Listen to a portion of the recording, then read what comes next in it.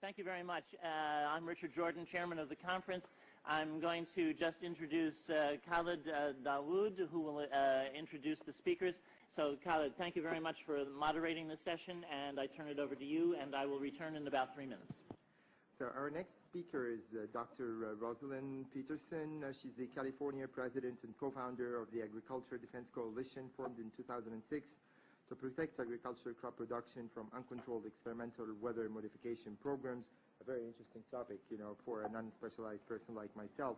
But also very interesting in her CV that we have with you is also her extensive efforts to protect drinking water supplies from toxic chemical contamination in Martinez, California. That's a very interesting topic, of course, and I was actually wondering myself whether you can tackle whether the same experiments that you're holding in California could be extended to other world countries, particularly poor and developed countries like where we come from. Thank you. Thank you. Good afternoon, ladies and gentlemen, Mr. Chairman. It is a pleasure to be here to speak with all of you today. One of the things that I would like to say is that we are in a global drumbeat right at the moment talking about climate change and global warming. One of the things that is affected by climate change is agriculture. But some of what we are seeing is man-made, but man-made in a different way than you may guess. Weather modification programs, experimental ones done by private companies, done by the United States government, done by states across the United States are underway. There's more than 50 of them in operation across the United States. All of these impact agriculture because they change the microclimates needed for agriculture to survive. None of these programs that I know of today, and this is all public record, are available at any time with oversight, agricultural oversight or public oversight. These programs impact agriculture, and there are programs around the world, international corporations, are modifying our weather all the time, and they're modifying it in ways that cover thousands and thousands of square miles. Most of it is chemically altered, so that what happens is that we are putting chemicals, ground-based chemicals that are shot into the air, or chemicals coming from airplanes that change and modify our weather. So one of the things that I'm concerned about and that we need to address in the future is how these programs are impacting microclimates needed for our crops to survive and needed for pollination. If we change the growing season, the pollinators may not survive, and also our crops, our flowers, and our tree crops may not get the pollination needed. So one of my areas is looking at this situation to see if we can begin to put under control experimental and other types of weather modification programs. The other issue is that a lot of times we're talking about mitigation for climate change. It's rather an undefined term at this period of time. And so what happens is that many times we're talking about artificially putting chemicals like sulfur or particulates into the atmosphere in what they call geoengineering schemes to reduce and help the planet, supposedly, but help the planet to not go through such a tremendous global climate change and to mitigate global warming. However, the incidence of putting chemicals into our atmosphere is going to change and impact agricultural crop production. And if you take and you put up into our skies chemicals to reduce the amount of sunlight reaching the earth, you are going to begin to reduce crop production. Studies at the University of Illinois on corn crop production show reductions. Without the process of photosynthesis, whereby plants from direct sunlight gain the energy to grow, to produce crops, we are going to find ourselves, if we mitigate in that direction, impacting the crop production not only here in the United States, but worldwide. One of the things that is impacting crop production right now in the United States and reducing photosynthesis and also impacting the ability of solar power panels to generate the type of power that they should is persistent jet contrails.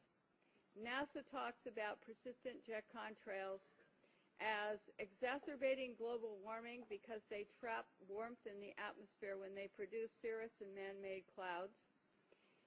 NASA also talks about that these aircraft leaving persistent contrails are changing our climate.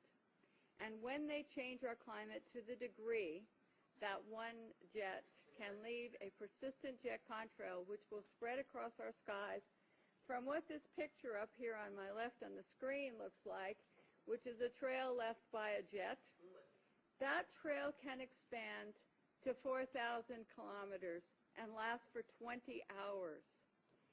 This was unheard of in the early 60s and the 70s, and it wasn't until the late 1980s that there was a change and we started to have persistent jet contrails that persist.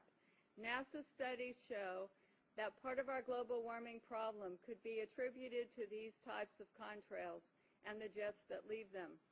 So one of the issues as we go through is, how do you like your skies, natural or man-made? And right now we are making man-made clouds, and this is trapping warmth in our atmosphere.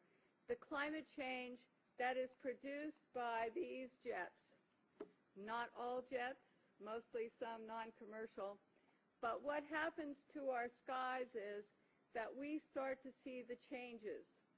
The man-made clouds do trap the warmth, and they increase the humidity. This allows for pests to proliferate, diseases, molds, mildews, funguses, and viruses. This is a man-made cloud, ladies and gentlemen, and these pictures I took myself over Northern California, and this is a burst. This is where a jet left a huge plume, and then this turned in at the end of it to a burst. And this is not normal, never seen before in our county historically, and I was born and raised there. This is another picture showing the jet trail just before the burst. This is our skies, and I want you to know that what you're seeing now, a lot of times many scientists know, especially at NASA and in other areas, that the skies that we're seeing are not normal cloud formations. These are man-made. And what happens as we reduce the amount of sunlight in a form of global dimming, we reduce the solar power with these type of clouds, and we reduce photosynthesis, which is going to impact agriculture. The pictures look odd. The formations don't look like normal clouds that people have seen before historically. This is another type of man-made cloud, and what we have done and what you're seeing here is we have the photographs from the times that the jet leaves the first trail as a thin, spindly trail to where they form into these different types of cloud formations. All of you can start looking up and seeing this. What happens is that there are experiments, and there's a color, you can see some color in this photograph. And part of what we're doing also is we're sending up canisters. The United States government, NASA, the U.S. Air Force, is sending up canisters into the atmosphere filled with chemicals to modify and experiment with our ionosphere. And when we modify and experiment with our ionosphere up here, we create experiments which they can see through these persistent jet contrails as they stay in the sky for long periods of time, and they can watch the experiments.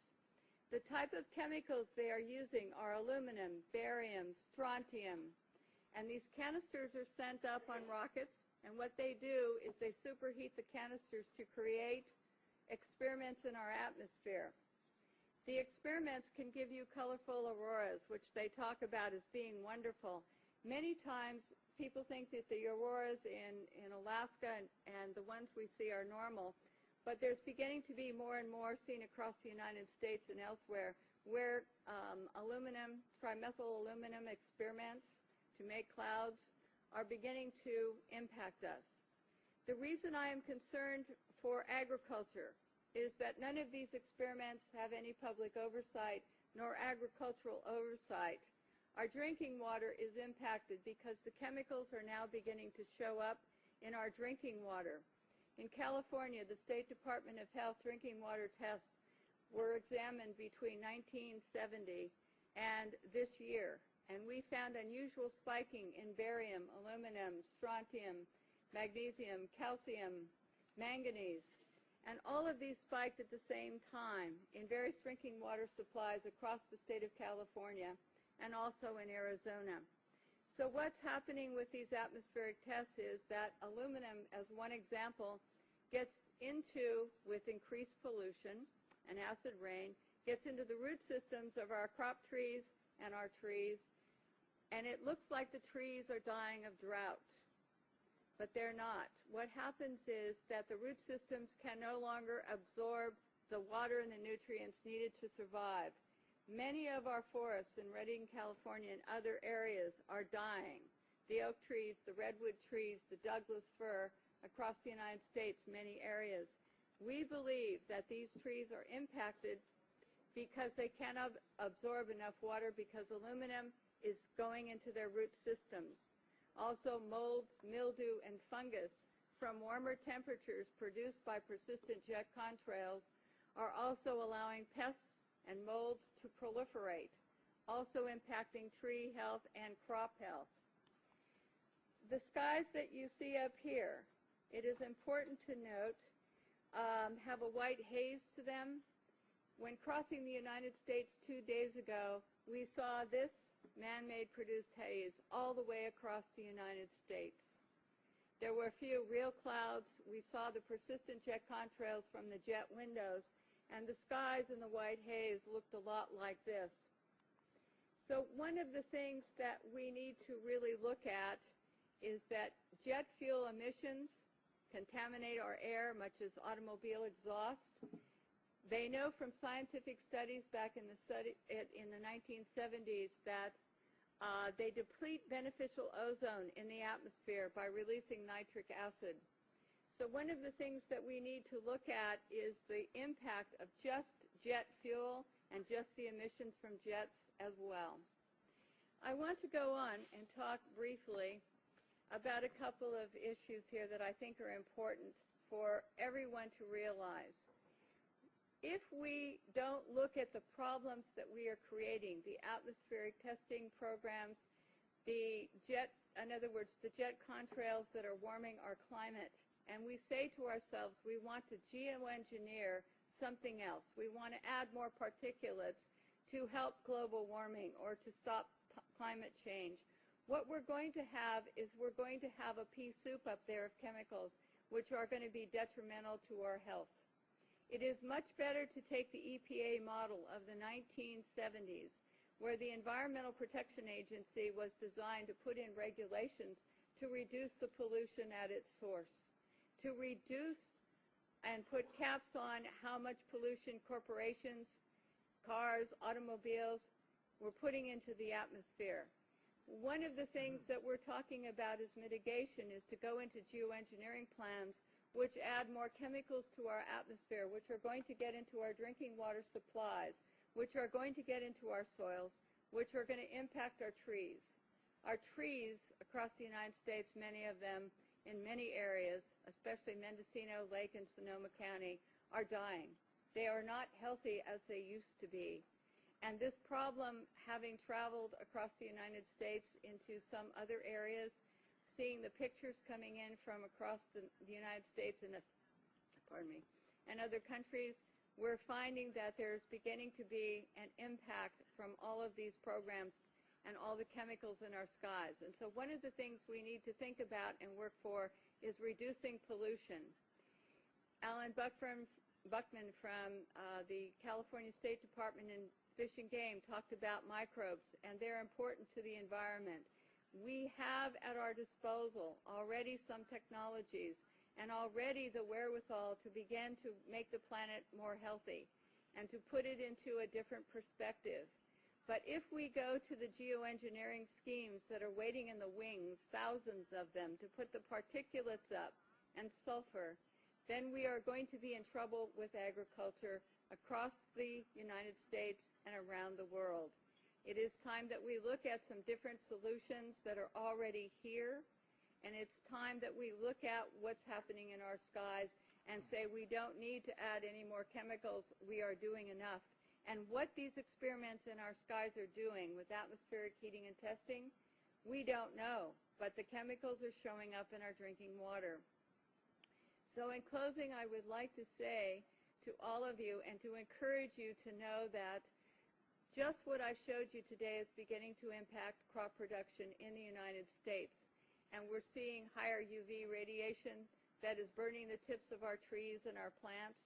We see the molds and mildews growing here, and we see all of this, and we hope that all of you will consider before you think of mitigation and just go forward with some of the plans that are being sold to you as almost a cap-and-trade situation, where a corporation like Planktos decides to put iron dust into the Galapagos Islands area. This is a proposal, may have already started, and to create algae blooms. And yes, they're saying, yes, we're going to help the environment because we're going to create these algae blooms for more oxygen. But what happens is it's going to impact the marine life in those areas. As a geoengineering plan, it is going to be sold, the credits for this, the supposed benefits, is to be sold as credits to people who want to pollute more.